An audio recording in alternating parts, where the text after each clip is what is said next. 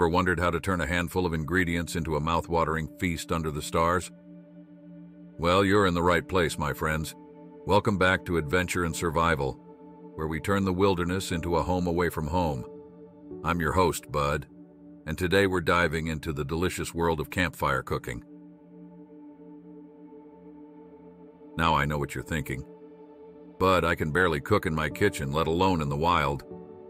But trust me, there's something magical about cooking over an open flame that brings out the inner chef in all of us.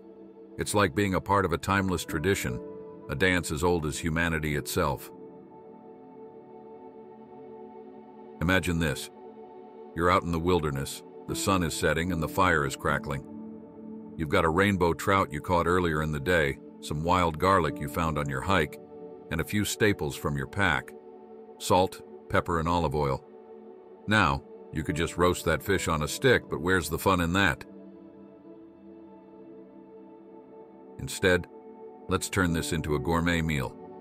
We'll start by cleaning the fish, then we'll stuff it with the wild garlic, season it with salt and pepper, and wrap it in foil. Then, we'll nestle it in the embers of our fire and let it cook. The result? A perfectly cooked, flavorful fish that would make any five-star chef green with envy. And that's just the beginning. From hearty stews to sweet s'mores, the possibilities are endless when you're cooking in the wild.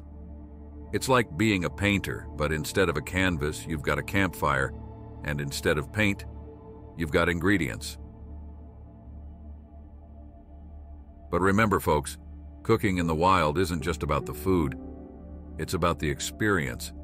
It's about the smell of the smoke, the warmth of the fire, and the satisfaction of creating something delicious with your own two hands. It's about connecting with nature and with each other. So, the next time you're out in the wild, I challenge you to try cooking over a campfire. Trust me, once you've tasted the fruits of your labor, you'll never want to go back to canned beans and instant noodles again.